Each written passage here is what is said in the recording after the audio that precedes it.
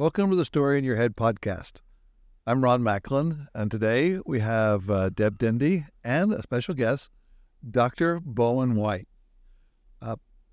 Bowen, could you give just a brief introduction of yourself, and then we'll get started? A brief introduction. Well, I am a high-powered medical professional person.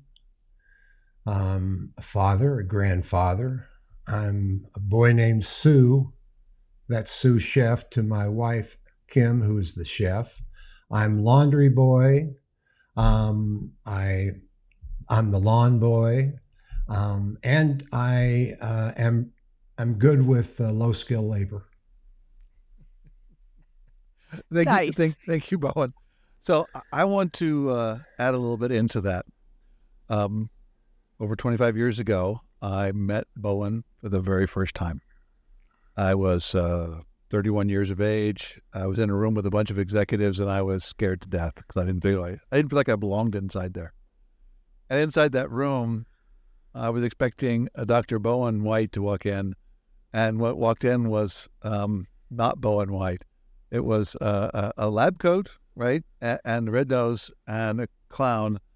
And I had wondered whether I was still in the right room because I wasn't sure what the guy was going to talk about.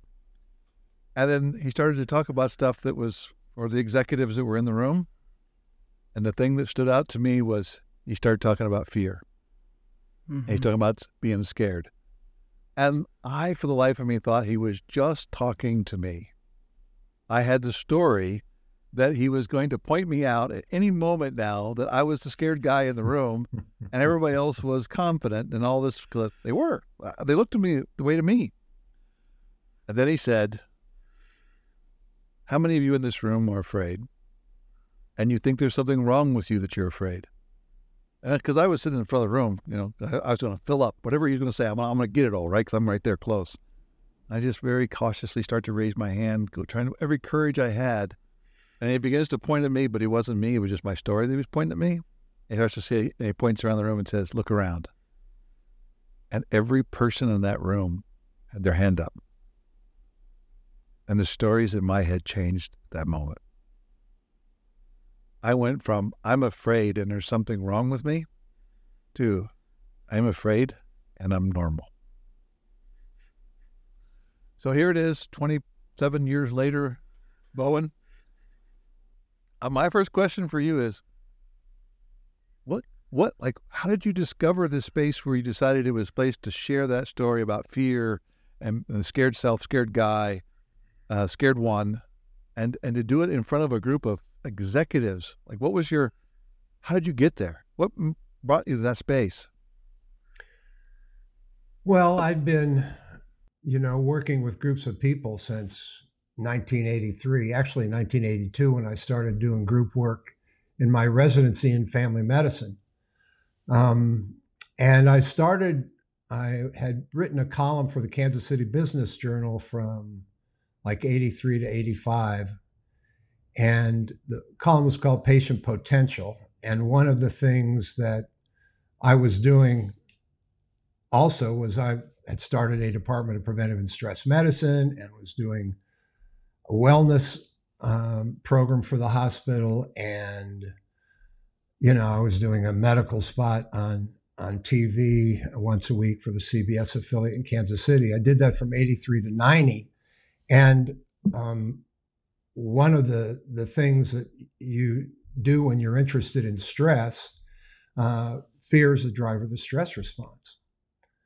And the stress response is a survival response. And I noticed that a lot of what stresses people, they stress themselves. I mean, you hear people say it all the time. Yeah, I'm my own worst enemy. And we grow up sharing something in common.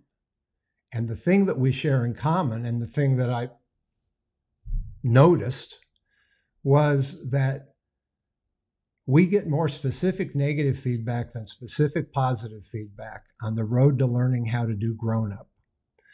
And it starts in a family system in which, knowing all of our family systems are different, the thing that we share in common, regardless of the family system, is there's only one way of doing things. That's the Right way. Right way. If you can't do it right, Don't You're do it. wrong. and if you really want it done right, Do it yourself. yeah. So when we started, and I look at life as a movie, when we started the movie of our lives, did we know the right way to do anything?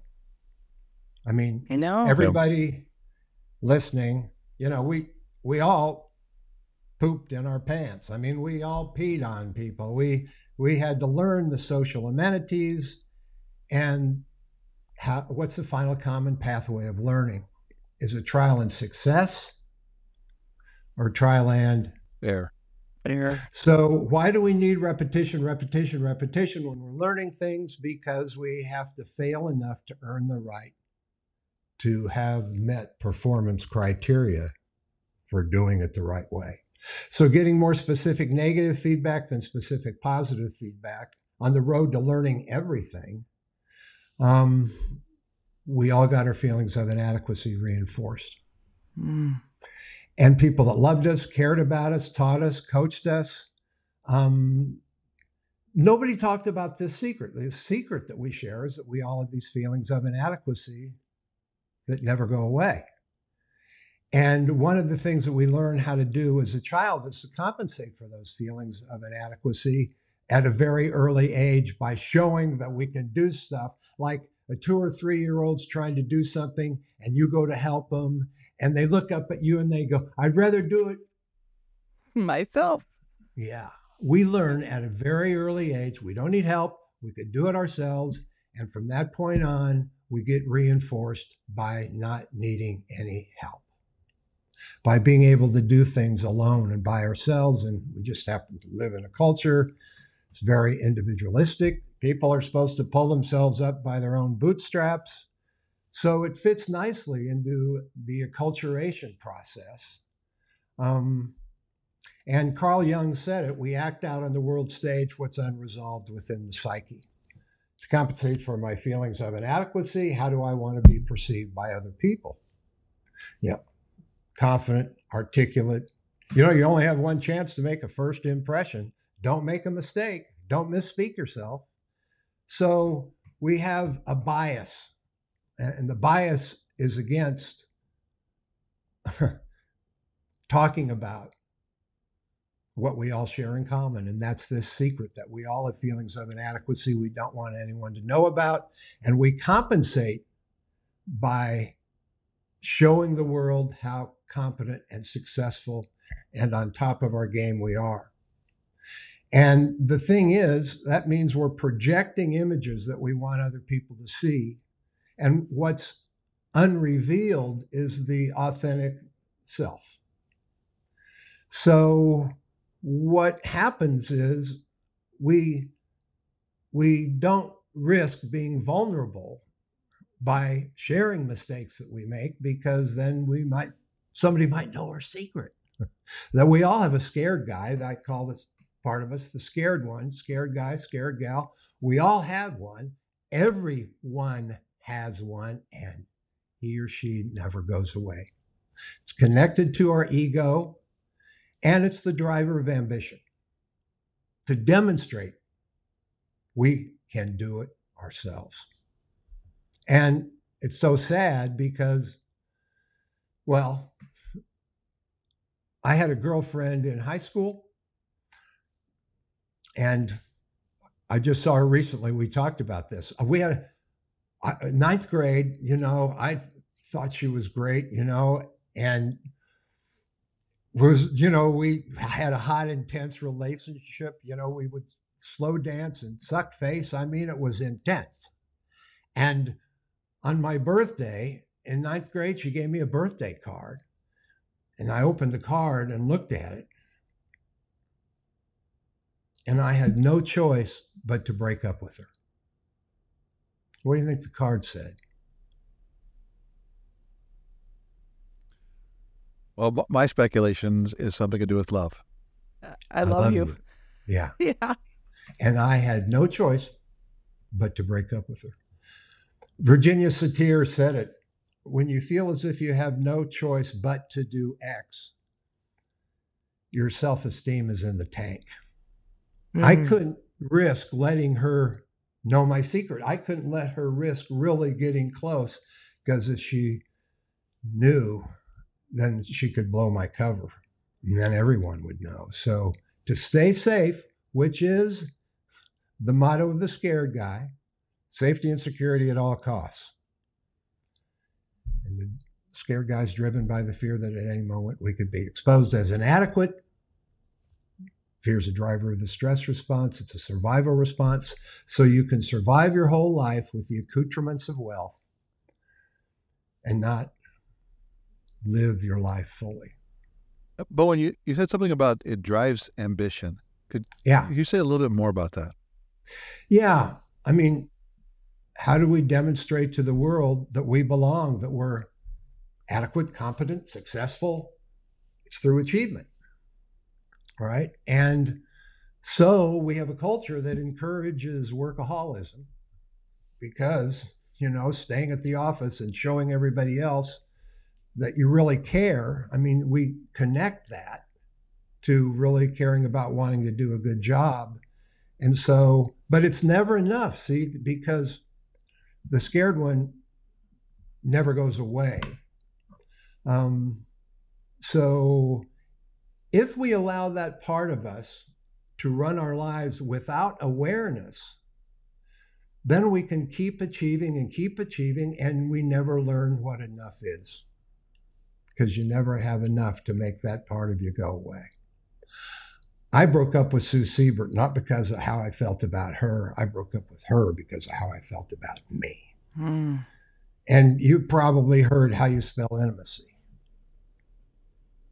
INTOMESEE.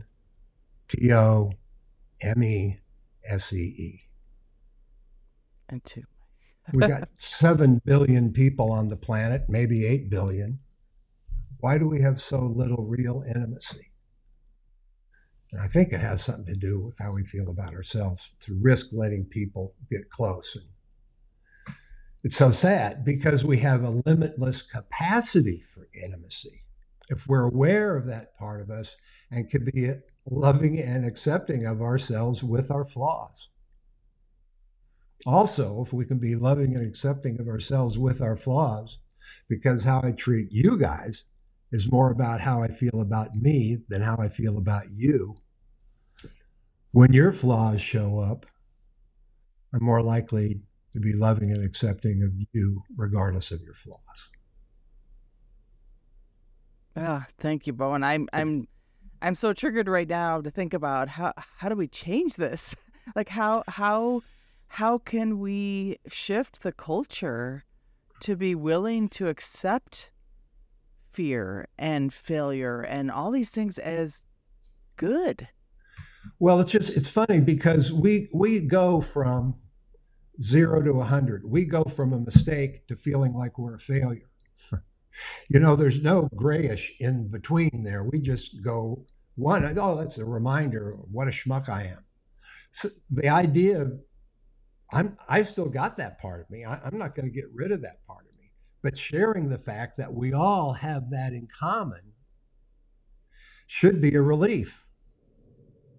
And the idea of being loving and compassionate person, we have to do that with ourselves. We have to do that, and it's not a negative thing, and maybe it's a good thing that we have this part of us that's there striving to demonstrate competence, because we get a lot of stuff done.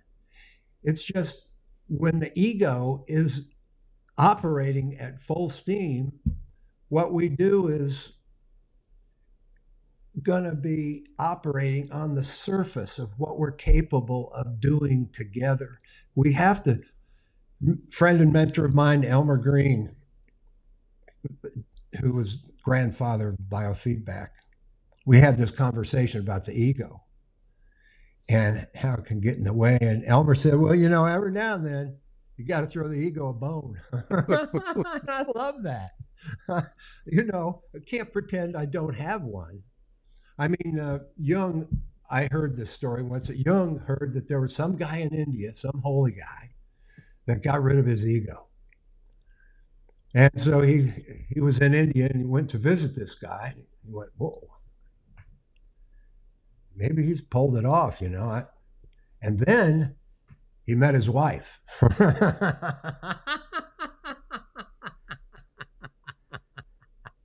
And he he recognized that, yeah, right, that you can't get rid of that. That's part of us. And the scared one is part of it. But it's important to recognize that's not all of us. What happens if you switch the C and the A? Sacred. Yes. Can't deny that I have the part of me has those feelings of inadequacy. But there's this other part of me. And it may not be the product of a sperm and an egg. I don't know. But there's something about human beings. There's something inside us that's mysterious, whereby any of us would give up in a heartbeat our own life for someone we don't even know and have never met. And that sort of thing happens all the time. What is it? There's something inside us that's not simply connected to the ego. I mean, the ego's concerned, you know, when we're gone, it's got no place to live. But there's this other part of us, this part of us, the sacred one. We're in the same boat, regardless of club or affiliation. The problem is that mysterious part of us that people have a belief system, and the driver of that part of us is love. Whereas the driver of the scared one is fear, the driver of the sacred one is love. And if we're aware of that, then, and we have a belief system that's inclusive of there being some mystery, and in that mystery, there's one family, the family of all humanity, then regardless of how we approach our relationship with that mystery, the important question becomes, are we worthy of love and acceptance as we are, flaws and all? I mean, is God waiting for the new improved you? I mean, you mean just as we are, we're worthy of love and acceptance? If that's your belief system, what good is the belief system if you don't put it into action? So if we can use our belief of our values, fundamental values, are they connected to this mysterious love that has different kinds of manifestation? You know, there's eros. That's not what we're talking about. This would be agape. You know, this unconditional love. It's the thing that's operating when the grandparents are taking care of the grandkids in the presence of their own children, and the parents of the grandkids say to us as the grandparents, well, you never let us do that when we were kids. And the grandparents goes, well, I didn't know what the hell I was doing. You know, come here, sweetie. I don't care if you spilled chocolate on your dress. I'll lick it off. You're so radiant. I just love you so much. I'm going to eat your face. You know, that quality of acceptance, and it's so satisfying to resonate at that frequency. And the wonderful thing I think about that is that I don't have to be the generator. I don't have to be the generator. Can you say more about generator? I think we have the capacity to be open. There's a writer I like a lot, Frederick Buechner. He's written a bunch of different books. I think Wheaton College has all of his works. But he wrote a book called Wishful Thinking, the ABCs of Theology. And he takes the letters of the alphabet and he writes essays about each letter. So, you know, I'm reading on healing. I mean, I'm in the club. And he says, imagine yourself as somewhat of a clogged up pipe. Okay. I mean, having feelings of inadequacy, we can feel like a little bit of a clogged up pipe. Yeah. He said, but we're not totally clogged up. just open up to the possibility you can allow something to move through you into the world that you don't have to generate.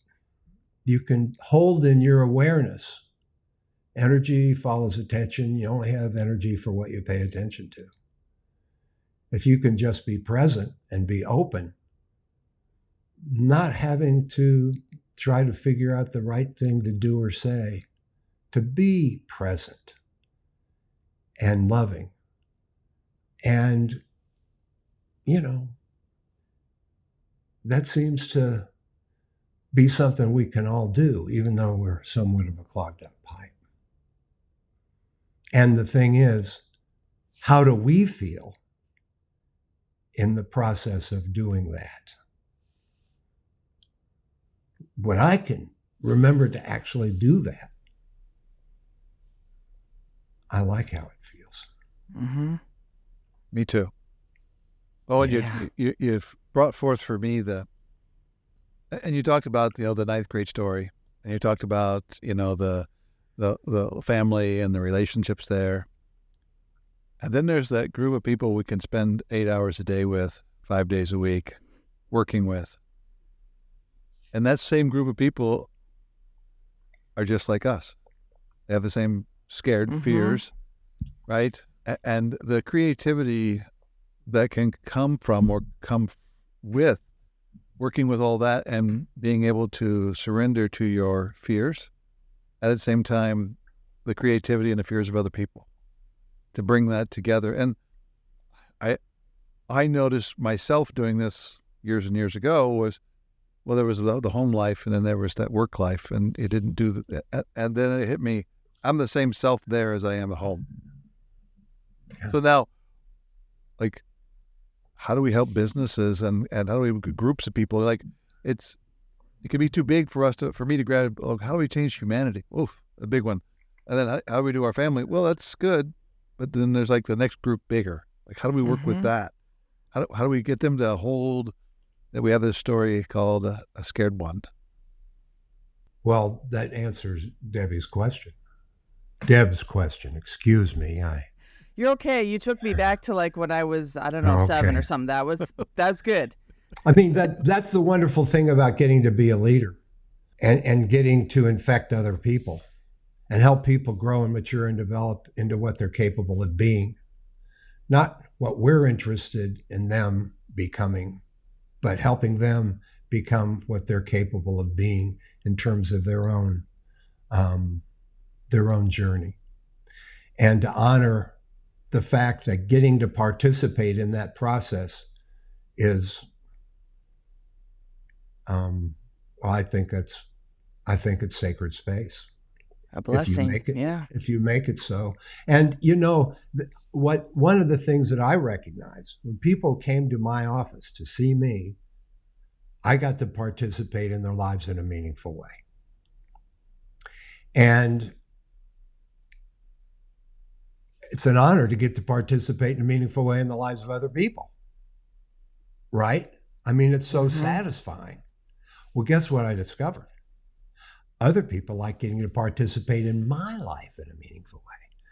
But in order for that to work, I've got to risk being vulnerable with them. And the scared one's going to get in the way of doing that. So we need people in our circle of support that are going to be there to help us on our journey, because all of us are too close to our own stuff to see with clarity what we're doing all the time. I mean, I use the analogy that, if I, shave, or any man shaves and gets his face too close to the mirror, well,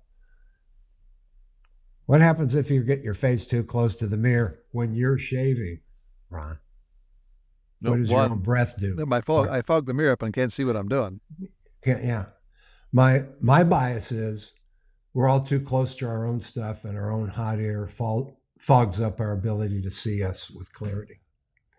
So we need other people in our lives that will hold up a mirror and help us get back on track when our ego takes over. When we forget what we're here to do, You know, we're the people we used to complain about. What are we going to do with our turn? We're the parents, we're the grown-ups, we're the leaders. We are the people we used to complain about. It's our turn. What are we going to do with our turn in our world, in our sphere of influence? And that's something we each got to figure out for ourselves and see what we can do to infect other people with a suspiciously healthy contagion. That's it, you just triggered me to think about. So Ron has developed the Macklin method, and a step of the Macklin method is to allow people to contribute to you. And sometimes it's the hardest thing for people to do. Even though when I asked them, I said, how do you feel like when you contribute to someone else? They're like, oh, that's so fantastic. I'm like, oh, do you let people contribute to you? It's like, oh, no, I can do it by myself. I'm like, huh. And I always ask, like, why do you rob people of the joy that you get? And it's funny. It's funny how that ego, like, oh, no, I can do it all by myself. But how much joy there is in the world and really contributing to others. Yeah.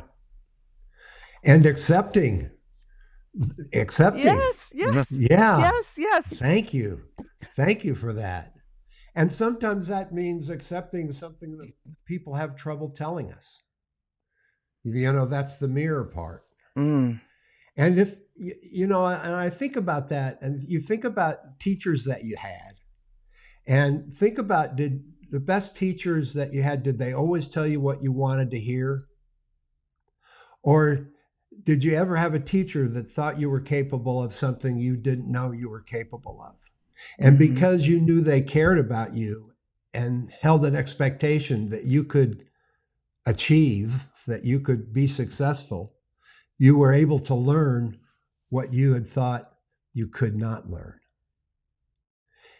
And I think that's a key for leaders to know, that holding the expectation that people can get it, that they're capable of. I mean, look at us. Look at all the mistakes we've made on the road to getting where we are. And we're not done.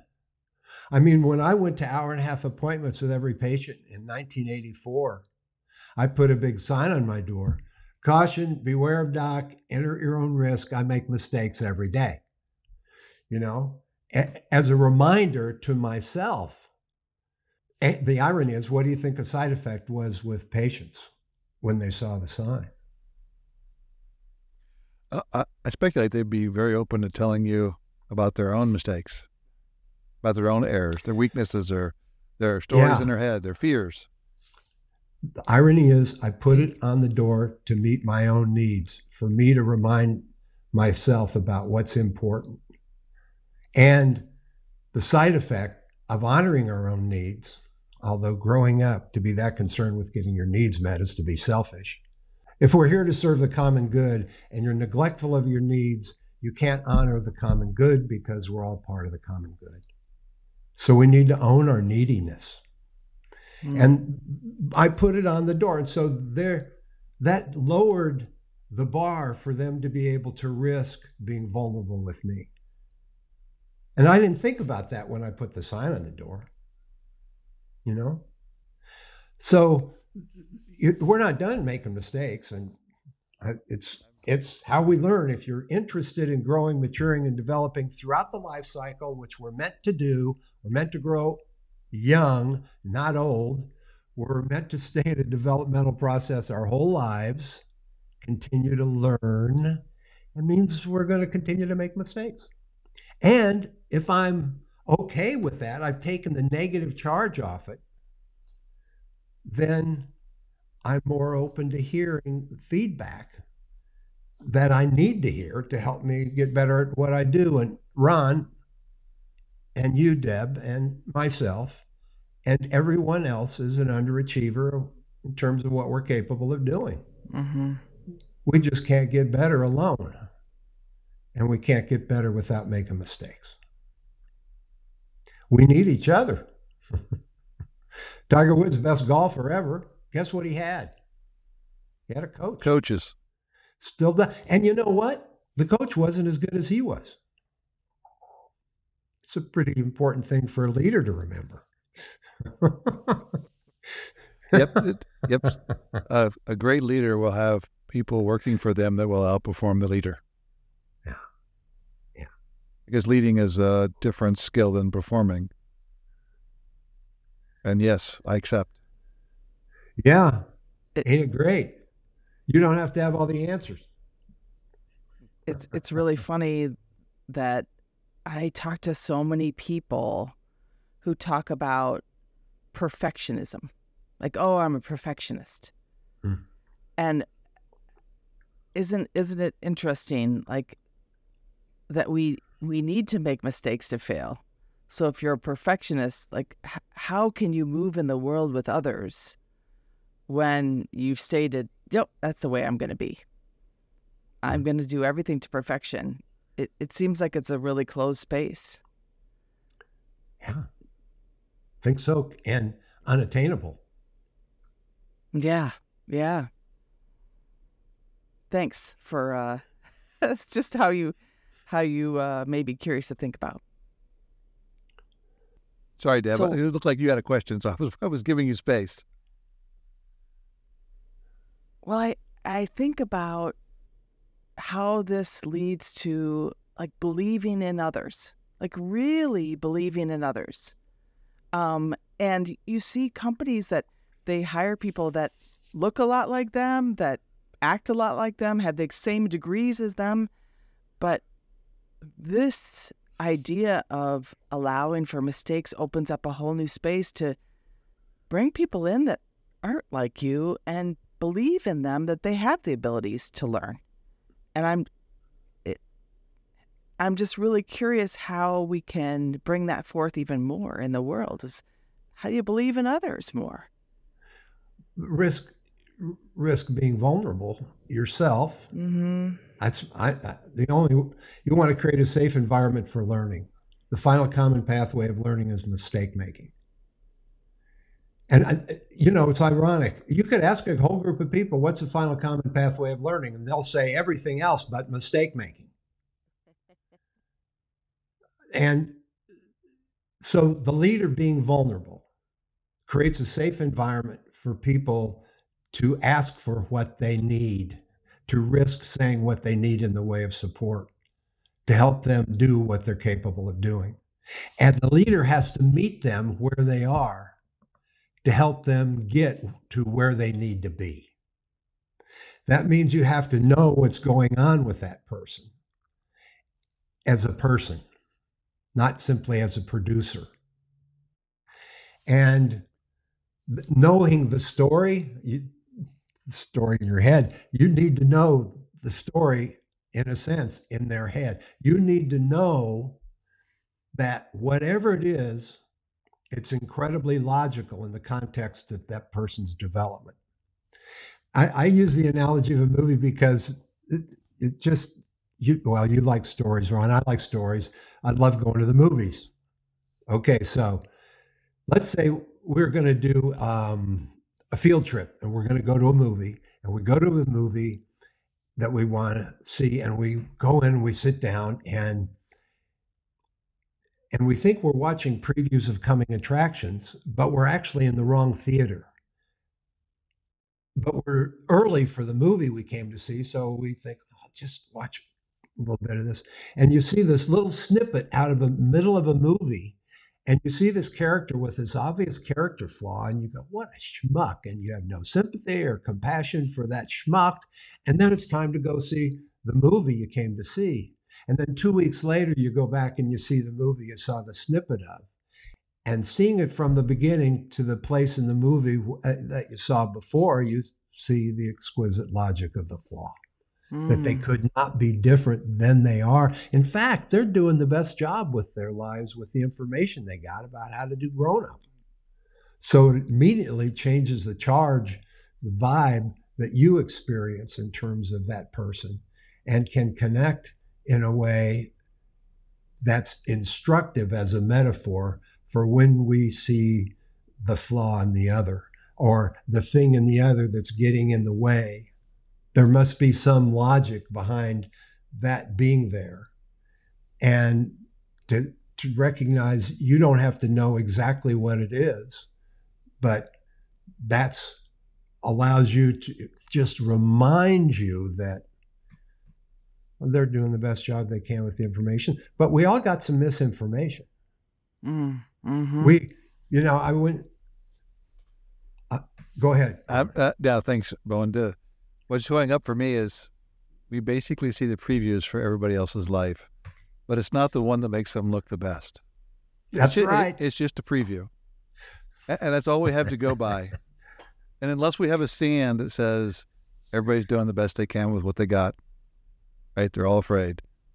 And they're doing their best, to use your term, to be grown up, or to, what do you call it? To act grown up? To do grown up. To do grown up, right? Right? Because most people we meet, all we get is that 30-second preview. Yeah. And it's never going to be their best. It's always going to be random. Mm-hmm. And it's up to our stand on how we see them, what stories we have in our head, that no matter what they're doing, we can be centered on what we hold in their head as they're doing the best they can. Mm-hmm.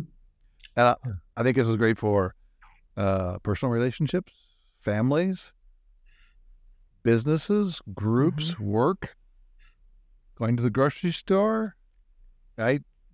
Whatever it is you're doing, if there's another human there, that's a great stand to be in. Yeah. Everybody's doing the best they can.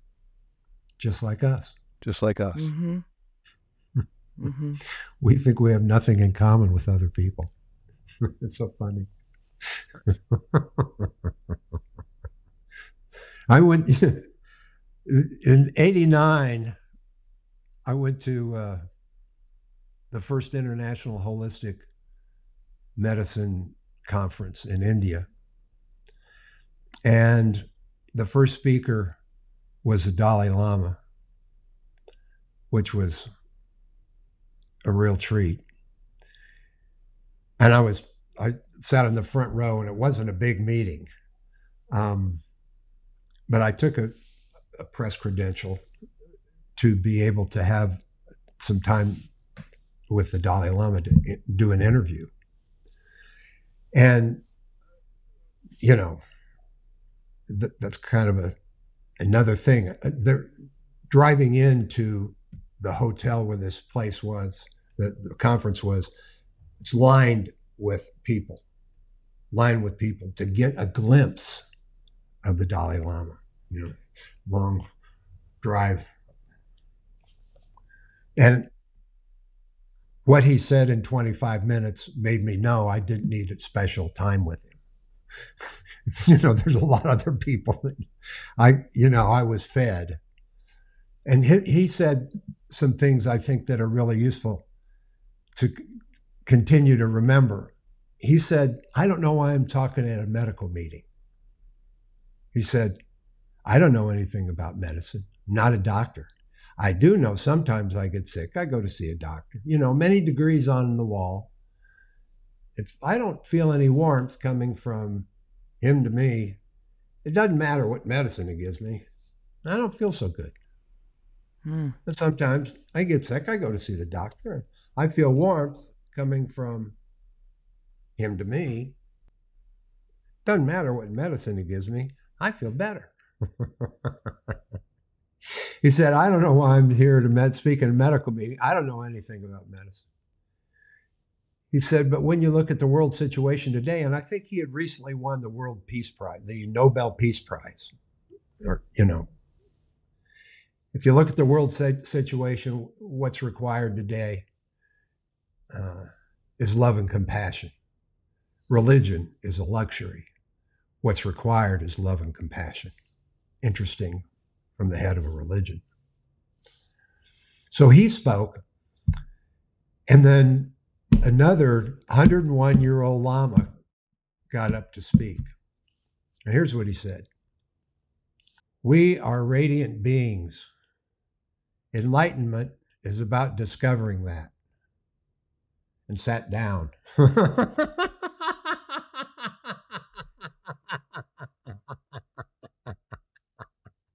and and and I I I'm father of 4 daughters. When they were born, you know, I took after they were born, they went to their mother's breast, and then I took them to a warm water bath in the birthing room and gave them a massage and welcomed them to the world and told them how much we already loved them and just generally slobbered on them. When these radiant beings come through us into the world, it's sacred space. And you know what the Lama said? We are radiant beings, but we don't feel radiant. I mean, when people get up in the morning, you wake up in the morning, you go in the bathroom, you look in the mirror and you go, wow, where did that come from? It wasn't that big yesterday, was it? You go, geez, you look for the flaw and what do you find? The flaw. Yeah. I mean, in spite of the flaws, we're still radiant beings, but we don't feel so radiant. But you do radiate. What you do in the world with your being, you can't help it, whether you like it or not. You're emanating. There's some vibe that's coming off you into the world. And the irony is, somebody could meet you, Deb, and they go, she is so bright. She is so on top of it. She is so together. I mean, she's so wonderful.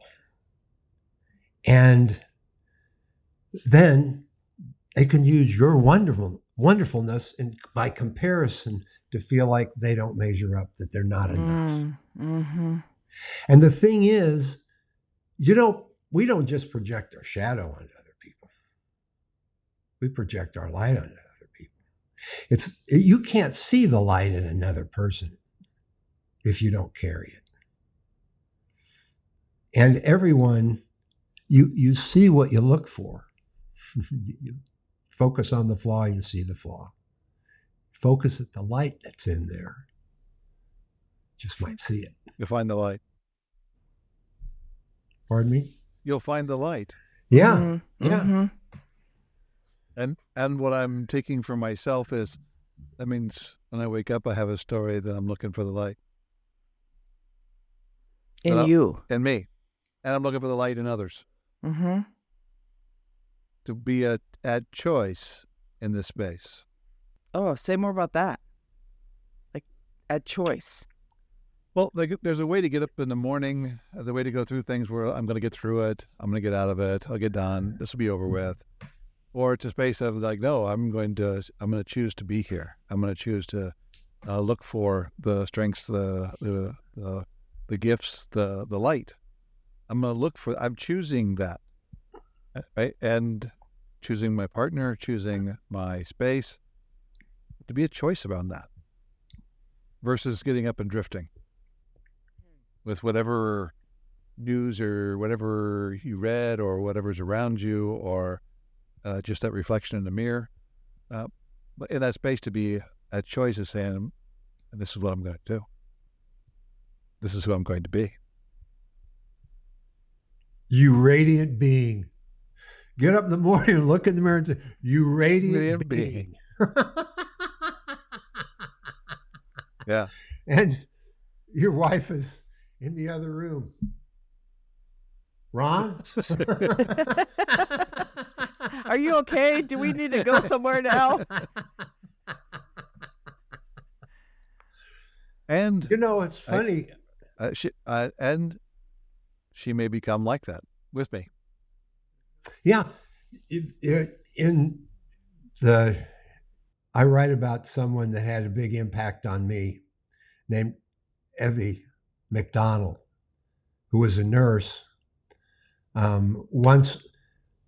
So I was involved with the American Holistic Medical Association. I was actually involved as a founding member as a medical student in 1978, and continued to be involved with this new medical organization where I found other lunatics like myself that were interested in treating the whole person, and also had a belief system that maybe the greatest untapped resource in healthcare is inside the patient, which is my bias.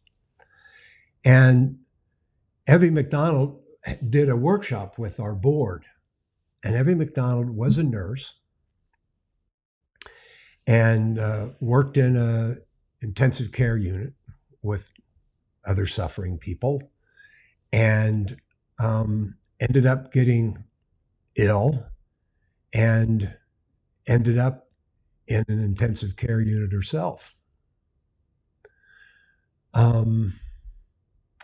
And was diagnosed with ALS, Lou Gehrig's disease, and told she had 6 months to live. And so her story was, she was in a wheelchair, and she decided, if I've only got 6 months to live, I want to make them the best 6 that I ever had. How am I going to make them the best 6?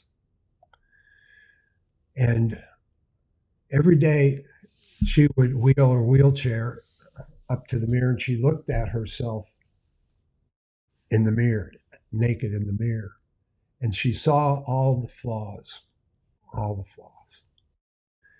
And she worked through that process to eventually be loving and accepting of the person that was looking back at her in the mirror. And when that happened, she decided that the best thing to do with the 6 months that I have is to be loving and accepting of everybody I meet, in spite of their flaws. And she had her best 6, and then another 6, and then another 6, and another 6, and another 6. And Evie McDonald is still with us. And that ability to get to that place, why wait for cancer? Why wait till your kid gets sick? Why wait till the marriage is on the rocks? Why wait, What can you do to be loving and accept? I mean, Dalai Lama said it. What's required in the world is love and compassion. And love and acceptance, this is where we can choose. We can choose. Mm-hmm. But, remember what Virginia Satir said. When we think we have no choice but to do X, check out how you're feeling about yourself. Who's running the engine of your psyche? Which one? Your scared guy, your scared gal, or that other part of you, that mysterious part of you? We have a capacity to be fearful, and we have a capacity to be loving. And sometimes when we don't like how we're feeling, who's in the driver's seat of the psyche? It's a great noticing to when we're in that space, when we're not feeling enough, we're not being that, just to notice who's driving here. Mm-hmm. Yeah. Mm-hmm. Yeah, just to notice. That makes the world a difference. Huh? So, Bowen, Deb, did you have any other questions? I was going to jump to Yeah, I'm great. This is kind of our fun part of the conversation. We get a Oh, chance I always Wait a wanted to minute. have fun. The whole part of it was fun. So Yeah. I'm gonna. Okay, so maybe we should say lighter. I think we'll go Okay. lighter. What is your favorite movie and why? Oh, geez. Well, there's so many. Mary Poppins is hard to beat. Of course, I've had a crush on Julie Andrews forever. I love so many movies. I love, going way, an old movie. I love Humphrey Bogart, and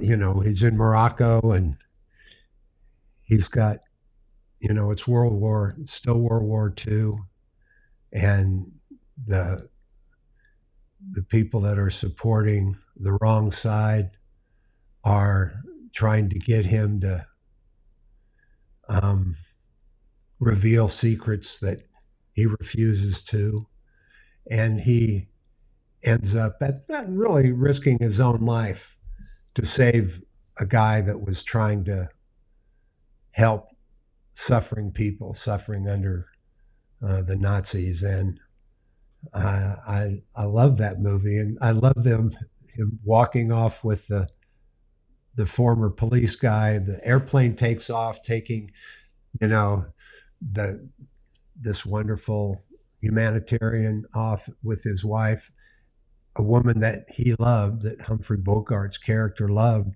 but he knew the right thing to do. He did the right thing. I love that movie. I love Willy Wonka and the Chocolate Factory. I love the I love Grand both of those. Budapest Grand Budapest Hotel. So, That's one of my favorites. but yeah, with So like many. I tie in Moonlight Kingdom is one of the best. Oh, sure. Yep. Sure. Yeah, that's a great show. Yeah. Yeah. He's a hoot. He Wes is Anderson. yeah. Deb, what's your favorite movie for today? The Princess Bride has always been my favorite movie since I saw it. And that story of true love, right, is like that's what persevered throughout the whole thing. And even, even when Wesley is fighting the giant, or I'm sorry, the Dread Pirate Roberts is fighting the giant, right? Like they could be friends about it, you know? When he was working with everybody, they could be peaceful and civilized, even though they were supposed to be at war with each other, and he was supposed to be a bad person. But it's really that story of like true love brought everything through. And that happens to be my husband's favorite movie too. So when it comes on, Oh, we have to stop and yeah. watch it for the Yeah. 10,000th time. Yeah. How Oh, about you, Ron? I can relate. Thanks. We've covered Mary Poppins already and Princess Bride, which are both great movies. Up in my top 10. But the one I would say is number one is Shawshank Redemption. Oh, I was thinking about that when you said your husband and you, whenever Shawshank Redemption comes on, we got to watch it. We got to watch it. And there's a space of love between the men inside there. It's not a romantic love. It's purely that they accept each other who they are and who they are not, and they learn and they grow and they become something inside there, and the trust that's built between them is just phenomenal, right? And I think it's a wonderful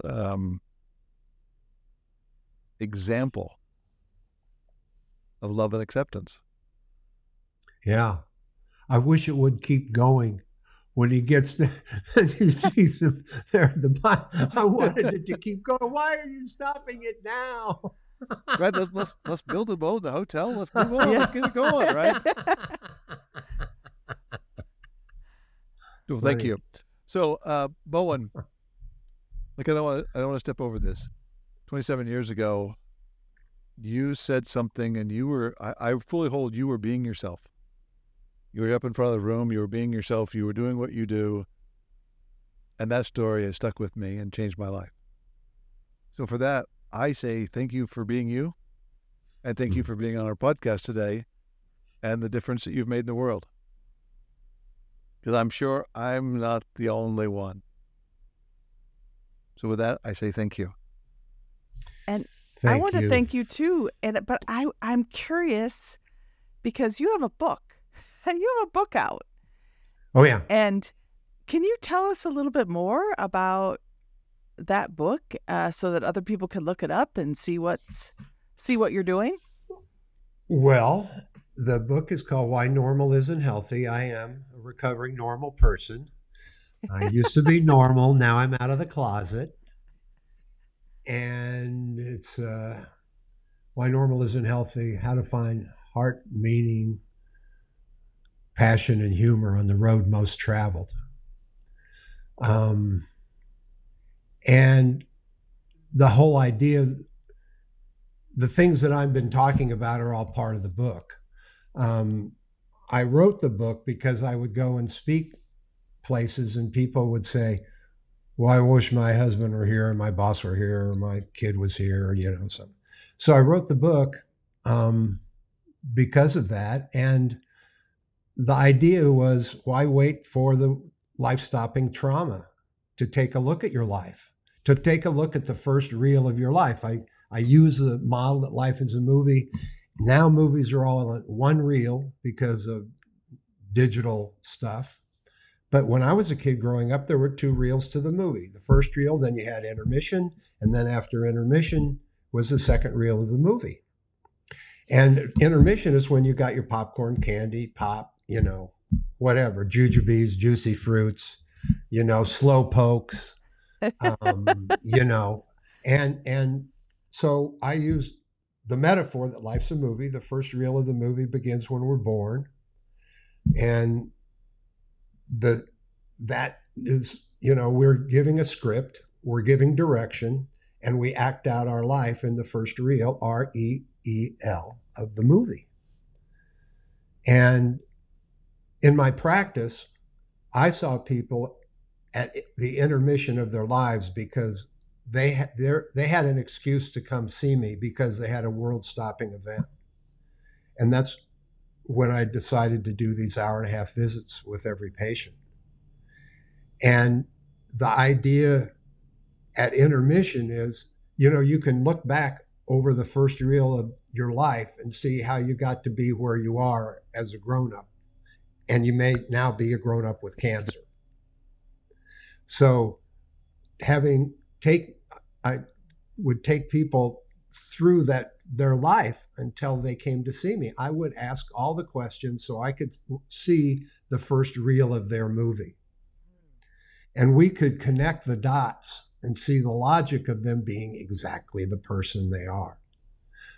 Now, that's the one that they, you know, were acting out the life. They were given a script, they were given direction, their producers were their parents. And now, in intermission, the work becomes, what do you want to keep doing that you've been doing? What do you want to stop doing that you've been doing? What's most important to you? And what do you want to try again you may have failed at?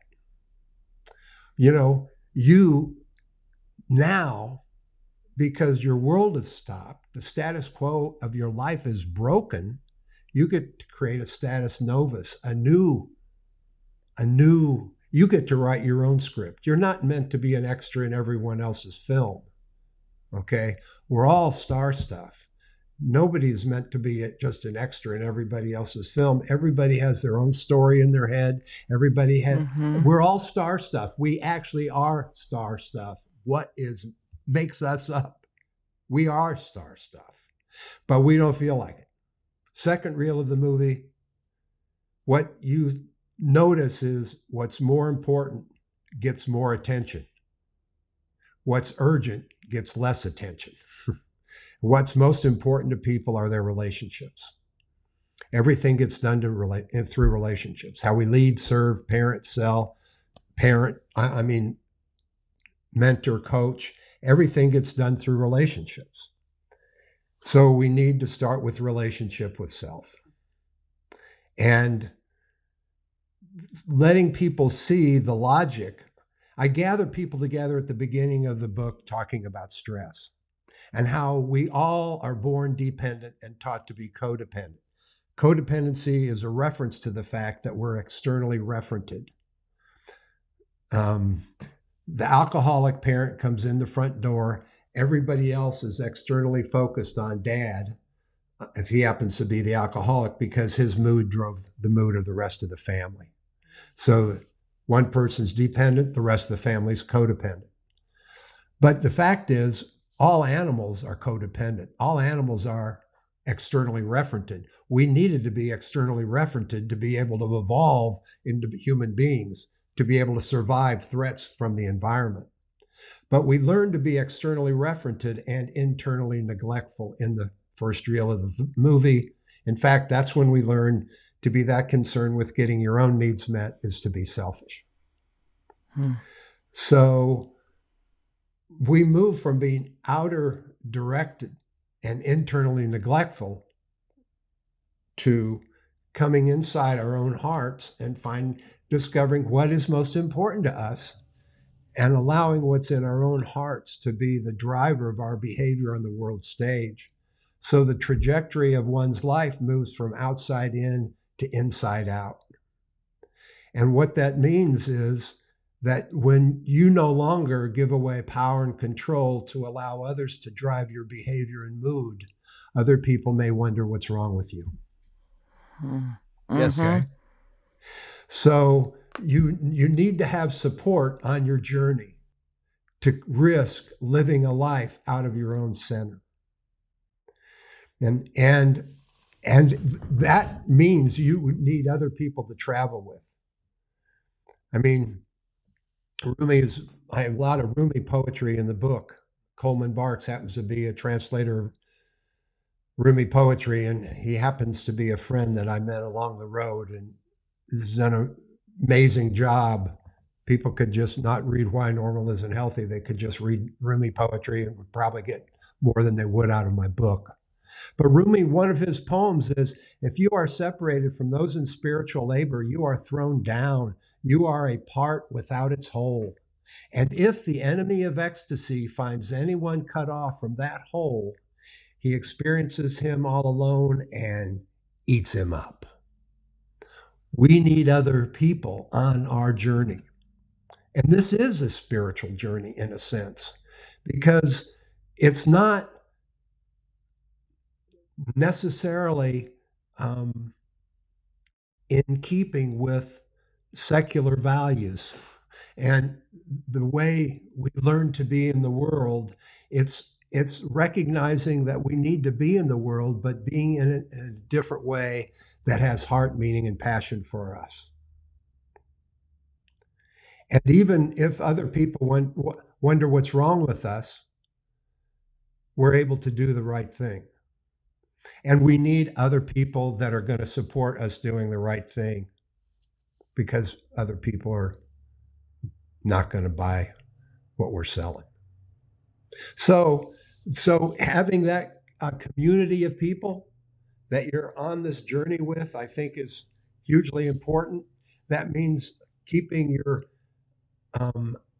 again, energy follows attention. In your relational horizon, look for other lunatics, people that are suspiciously healthy, and say, Deb, I'd kind of like to take you to coffee because I think there's something going on with you that I'd like to get some more of.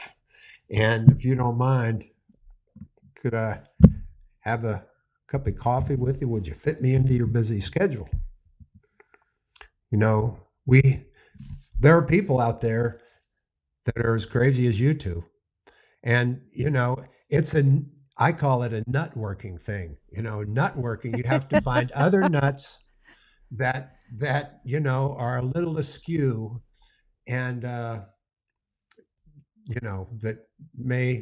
there's something going on with them you want to get next to. And so the book is, there's a lot in the book that when I recognized that I didn't know anything at the age of 23 and a college graduate with the military stuff behind me, and was doing this adventure that I'd been thinking of doing for 4 years, which is to go see some of the world that I hadn't seen, and which meant going abroad. I was in Morocco, and 1 month into my journey, for that one month, I had been doing things, and I thought, boy, it'll be really fun to share this with Ron. If I tell him about this, that would really be cool. And I wasn't really present where I was doing stuff that I thought would really be something that would be cool to share with other people. And I was depressed.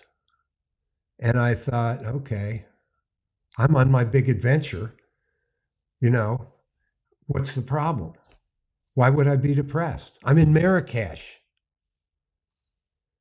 And then I thought different language, food, religion, culture, everything I knew was back home. I knew what other people said they knew, but what did I know for sure? And I had that Socratic moment. I didn't know anything. I knew what other people said they knew. I didn't. What did I know? And that was a bottom. And that bottom, you know, I left in December of '69, so this would be January of '70. That bottom, I thought, okay, if I don't know anything, that's a good firm foundation. If I don't know anything, then anybody could teach me something. But I won't believe what they say without testing it to see if it's true for me. And I'll build my house of self, experiential brick by experiential brick, being open to what's happening in the world where I am right now, and take it in and test what they say to see if it's true for me. So there's a lot in the book, some of which I've been thinking about since then. And that's why I say when I'm speaking, do not believe anything I say. It might be wrong. Remember the sign on my door, caution, beware of Doc, enter at your own risk. I make mistakes every day. Believe nothing without testing. And I give my disclaimer everywhere I speak because it's true. It might be a mistake. Test it. See if it's true for you. And the things that I've talked about in this time that we've had together, one thing that we really haven't touched on is the definition of health that I use, which is the ability to work, to love, to play, and to think soundly. And I stole it from the guy that wrote Growing Young, Ashley Montague, a cultural anthropologist. And he's the one that taught me about neoteny. Neoteny is a word that means, for physical anthropologists, the retention of immature physical characters into adulthood. And in the book, I show a picture of an immature chimpanzee, and looks like a little kid with a flat face, and extra hair. And then next to that is a picture of an adult chimpanzee, and this large mandible juts out forward because the flat facies of the child is gone because the chimpanzee doesn't retain the immature physical character into adulthood. So and neoteny is also connected to our very long period of childhood, longer than, any other critter. So this cultural anthropologist took that idea and he said, well, the evolutionary intelligence is trying to tell us something about neoteny. And that is that what we're supposed to be doing is to retain the immature behavioral characteristics of the child throughout development. Plasticity, authenticity, playfulness, curiosity. That we're supposed to stay in touch with those wonderful traits of the child throughout the life cycle and to stay in a developmental process our whole lives. Whereas most people slip into a box long before they're dead. They've learned how to compensate for their feelings of inadequacy. They've done their important grown-up learning. They're making money. They put money aside for retirement. They save money maybe for kids to go to college. And they just keep repeating behavior sets that they've already learned. And they grow old. But what he's saying, we're meant to grow young. And the definition, the ability to work, to love, to play, and to think soundly, I think is pretty interesting. I like that because that means someone can be healthy if they have cancer. or if they have heart disease, or if they have Yep. diabetes, or if they have mental illness. The ability to work, to love, to play, and to think soundly. But it's hard to be healthy, to think healthy, if your scared one's doing the thinking. It's hard to do the loving if the scared one is doing the loving. It's hard to do really great work, if the scared one is doing the work. You get burned out because it'll never be enough. And the scared one has a little problem being playful. Because, being a grown-up is really serious. 4-year-old laughs 40 times a day, 40-year-old 4, maybe. I don't know. Some numbers. So that part, what I have not talked about, is the importance of being playful. And being playful means that you take the golden rule and you turn it around. Do unto others what they would have you do unto them.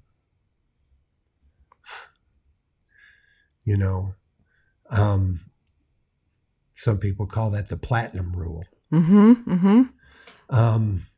Being playful means being present in the moment, being open to all the possibilities of the moment, carrying a idea of fairness. If it's not fair, it's not play in terms of original play. I'm not talking about the kind of play we grew up learning how to do. Yeah, our kids need to know how to compete, for Pete's sakes. It's a dog-eat-dog world, isn't it?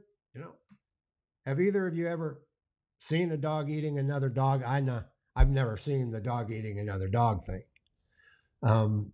But that's the kind of play we learn how to do. It's part of normal not being healthy. In order to feel good, we got to beat somebody else.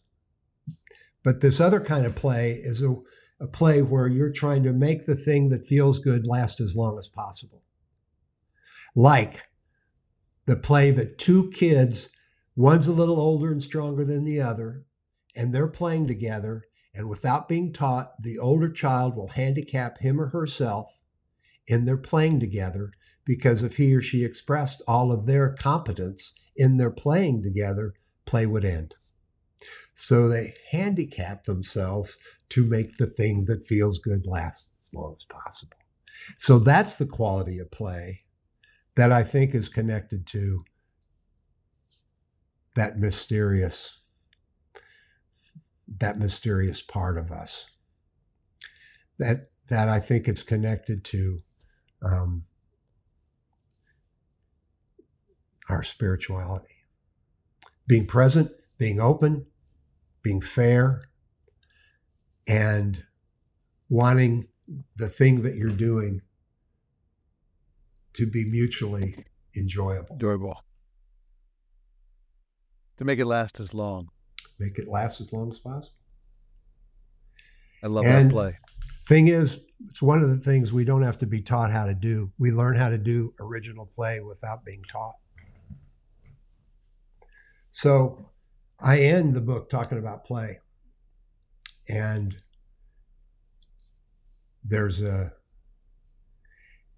it's tied in also, the movies Tuesday with Morrie, the book. Tuesdays with Morrie. I think it's maybe a movie too. I don't know. But there's a book, Tuesday with Morrie. And this guy's got ALS, and his student finds out. Ted Koppel's show late at night. He sees his former professor, Morrie, has ALS. So he goes to visit Morrie because, he's dying of ALS. And this guy meant so much to him. He was his important professor. And then once a week, he keeps going back. And at the end of the life, at the end of, he's close to dying. And Morrie says, if you could go back and be the way you were before you got ALS, would you want to do it? And you know what he says? He says, no, I wouldn't, because it's made me look at what's most important in life. And it's funny, I saw the 4 things he talked about and the 4 things that Ashley Montague talked about in his definition of health. They match up really well. And play ends up matching up with spirituality. The other 3, it seems really clear. This other one, people may not get. And, we get to choose how to be in the world. And even in business, people take their money very seriously. Guess what? People also take their money very personally, and they give it very personally. So you want to be the kind of person people want to give their money to. And that's someone that's fair and that can take, everything. It's just money. It's not the most important thing. The relationship is the most important thing. And what kind of business? Everybody's got products and services that are pretty much the same. Who do you want to give your money to? Someone you like being around, and someone that's light and buoyant, playful. I'd rather give my money to them, because it's more fun being around them. And I like having fun. I always wanted to. I'm going to start. Me too. Me too. Well, thank you, Bowen, for being on our podcast today. Thank you, Deb, as always. And really thankful that we've had this time. I thank you. You're to blame for this. And you gave me such a gift when I saw your message to me from, I think it was March of 2018.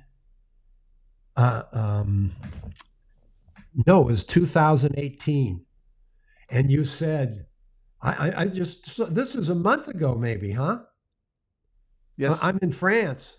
And you send this message, you spoke to this executive MBA class and, you said what you said and in your thing and wanted to have a virtual coffee.